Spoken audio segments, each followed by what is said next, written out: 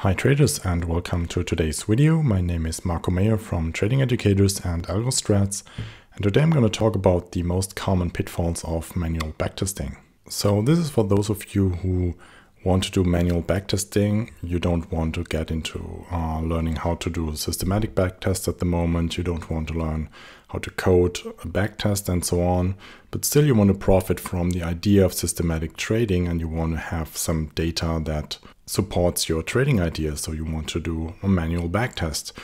There's good and bad ways to do this, and today I'm going to talk about some of the most common pitfalls. So the first pitfall is to go right into your charting software and to look at the price chart where the data you want to backtest, you want to test a setup on, for example, is already visible, so you're already seeing it.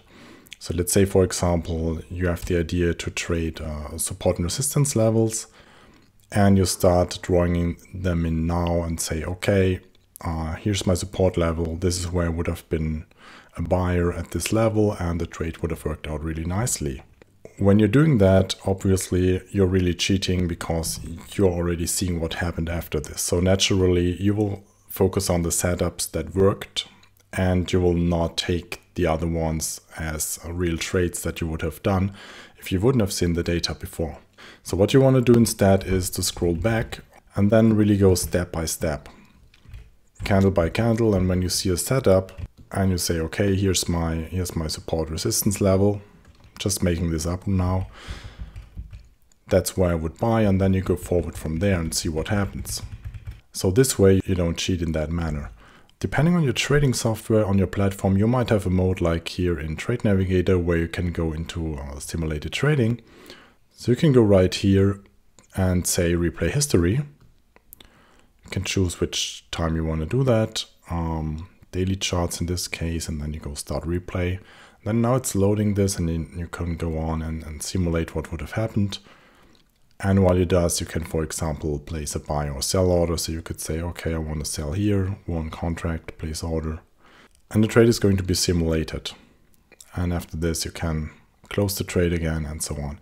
And at the end, you're going to get a report of your trades. One other pitfall is that you might have a setup and not clearly define what makes it a winning or losing trade. And what you should do at least is to think about, when you get in a trade, what's your definition of a risk, and then look how much you profited from there. Otherwise, you will have only a win-loss ratio at the end of your manual backtest, and that's not going to help you at all because you're missing the important numbers. How much did you actually win and lose on each of the winning and losing trades? So your win-loss ratio could be 80%, but still you could have lost overall. So do your work here and really write that down trade by trade.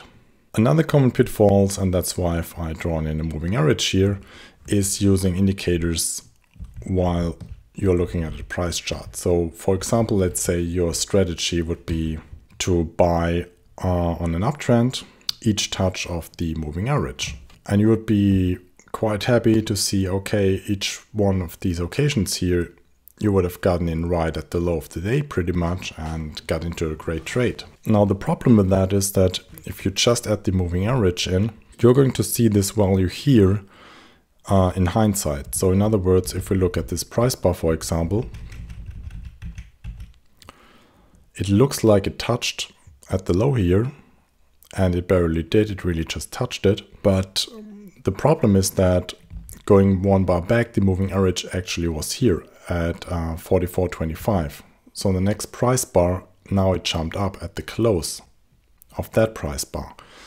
But you wouldn't have had that information here. So what you have to do is either you look at the previous value of the indicator you want to use, or you shift it forwards one price bar, what you can do here in Trade Navigator, for example, and then it's shifted one bar. And what you can see now is that none of these occasions would have actually touched the moving average. The same is true for other indicators like the Bollinger Bands, for example, or any other thing that you plot directly into the price chart. So that's it on the most common pitfalls of manual backtesting. If you have any questions about it, you can send me an email to marco@algostrats.com. Thanks for watching. If you didn't do so, go check out algostrats.com, which is online now since a couple of days. Pretty soon the free trial periods are going to launch for AlgoStrats FX. If you want to join that, sign up to the newsletter and you'll get informed as soon as you can register. See you next time and take care.